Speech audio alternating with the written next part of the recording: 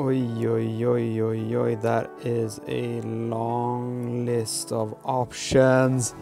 Welcome to today's video. I hope you're having a splendid day. I am Moz. In today's video, I thought I'll give you the 5 top or 6, whatever options that I think you need to have on your BMW G20 series.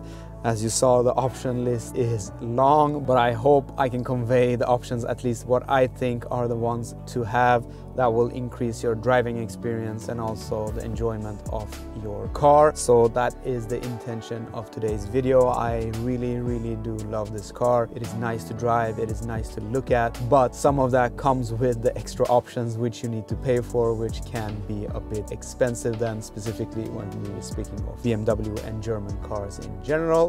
So that is that. Before we continue the video, if you do like the content of the channel, do remember to subscribe to support me. Give this video a thumbs up if you like it and hit that bell icon to stay notified when I upload new videos. With that said then, let's jump into the options list.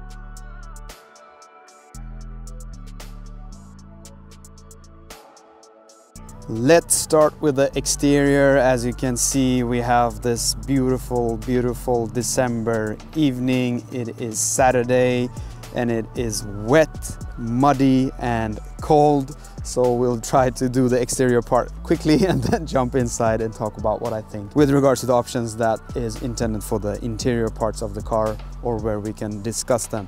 As you can see, we have this beautiful sunset orange color, but in my opinion, the color option is so much personal, so it's nothing that I think is needed to have a metallic color, etc. specifically on this car. I will leave it at that. But what I do think when we speak of the exterior of this car is the M Sport package. In my opinion, the M Sport package is a given on the G20 BMW 3 Series then, and also more or less on all BMWs. It enhances the look of the car so much, in my opinion.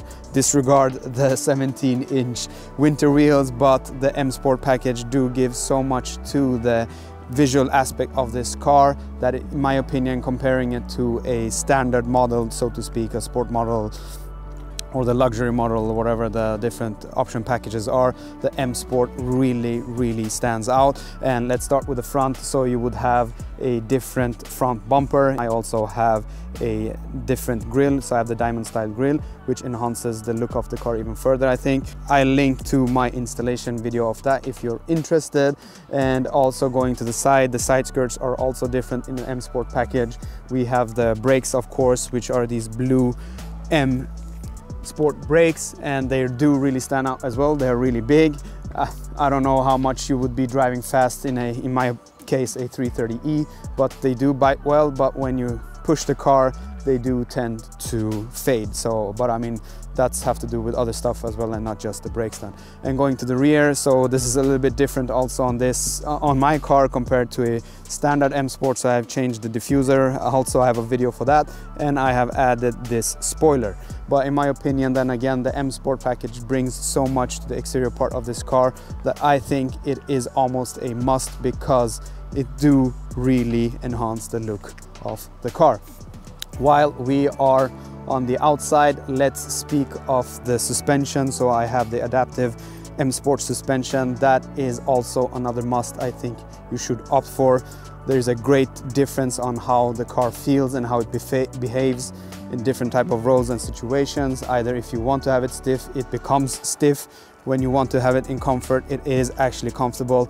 And I have been running 19-inch wheels on my car with the run flat tires, but still the car feels really comfortable when I need it to, and sporty when I need it to. It's not like my MX-5 with coilovers, but still it becomes sporty enough for daily driving if you want to carve some roads or curves, etc. So in my opinion, you should opt for the M Sport package as well. And those two things are the most important one when it comes to the exterior. We have a lot of honorable second option list, so to speak. We have the black mirror caps, we have the Shadowline Black and the Shadowline Black Extended, which then deletes the chrome around the grille and around the windows, and also gives you black tailpipes and so on. So those things I don't think are a must, but they do then enhance the exterior part of the car. So goes with the window tinting. If you want to do a tint, I would suggest you to do the factory ones. They are dark enough but not pitch black, and it will be perfect as such, and you don't have to leave your car for a shop, etc., unless you get good price for the installation and you know who is doing it. So that is that with regards to the exterior parts of the car. Now let's jump inside and speak a little bit about the other options I think you should opt for then. So stepping inside directly, we see the beautiful Alcantara seats with the faux leather on the M Sport package, and in my opinion these are great seats. They look nice and they feel nice. I didn't opt for any leather because I think these are sufficient for me.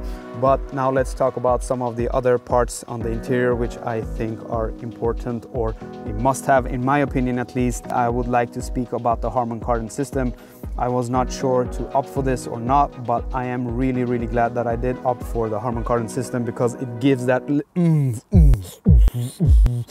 so I was not satisfied with how the system sounded, but once it got broken in, so to speak, usually speakers can sound a bit different depending on how long you have listened to them, if they are new then, and the bass and the clarity actually really well separated, and the voice, etc. I can't imagine driving without the system once I have it, because then it enhances my daily driving routine, so to speak, and I do like my music and I do like to listen with a little bit higher volume, hence why I like the deeper bass, etc., which you get with the Harman Kardon system. So if you're like me and also you enjoy your music and you want to listen a little bit on the louder side, then I would definitely recommend the Harman Kardon system. The next option, I don't know if it's an option or if it's included in some of the packages and also in which country you live in, etc. In my opinion, the live cockpit with the larger screen is a must in a car in 2019, 20, 21, etc. And it does really enhances the driving experience. You get your map, you get all different type of information in here. You have the big touchscreen which you can use for your driving, and also you also have of course the iDrive system, which is fantastic. It is the best system I have used this far, and if you then opt for the Live Cockpit Pro, most likely you would get the Android Auto and Apple CarPlay included as well, and that also enhances the driving experience and ease of use of the car from a daily routine. So while we're on the subject of driving views or displays, etc., the most important thing in my opinion, almost from a driving aid perspective, is the head-up display. I don't think you can see it now. I'll try to put in some B-roll footage. It is large, it is crisp, it is fantastic. It shows you everything you need to have. And previously I mentioned about the Live Cockpit. I barely look at the display, but still the display is nice and it makes the feel of the car to be much more modern and so on. But the hood is really helpful. I never take my eyes off the road, so to speak, because it shows me my navigation, it shows me the speed, and if I have the sport display, it also shows the rev counter, or not the rev counter, but the shift lighting and so on and so on. So I really recommend you to get the head-up display if you then can opt for that. On this car I also have the Park Assist Plus, so it gives me a 360 view of what's going on around the car while parking, and also it can self-park, etc. I have never used that because I don't dare, but this camera system is fantastic. It will help you out in tight spots, and also when you're parallel parking, etc. You will know where the edges of the road are because you can see that on the cameras and so on, and that really helps out as well. Let's say on my better half's car, which only has reverse camera and the sensors, it helps out, but I do miss this system when I go into a car which doesn't have the 360 view. I didn't honestly think that I would do so, but once I have had it, it is difficult to step into a car which does not have it. So that is also something you should think of. On this car I have the adaptive cruise control, which I almost use daily, but there is another option which enhances this even further, and that is more of a self-driving type of option, but I don't have it on this car because I don't do that much of highway driving. So if you are doing that, maybe that is an option to have a look at. If not, I do highly recommend the adaptive cruise control.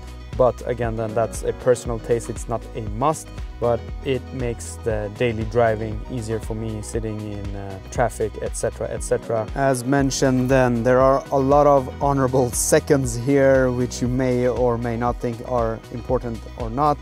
One is the automatic opening of the trunk or deck lid. We have the comfort opening, meaning you don't have to have your key, you just touch the handle. This is also really nice, and I spoke about the tinted windows and Apple CarPlay. These are things potentially that might be included standard in some countries, in some packages or not, I don't know. But as you can see, the list is very long with things you can then opt for, but I do like the things I just mentioned.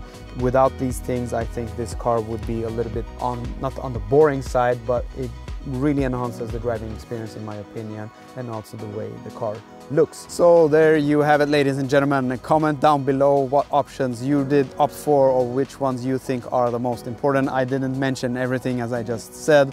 The things I did cover are the things I think are the most important ones then. So if you have any comments or questions, etc., give me a heads up in the comment sections below, and I will try to answer them the best I can. Give the video a thumbs up if you like it. Do remember to subscribe and hit that bell icon to stay notified when I upload new videos, and I will be seeing you on the next one.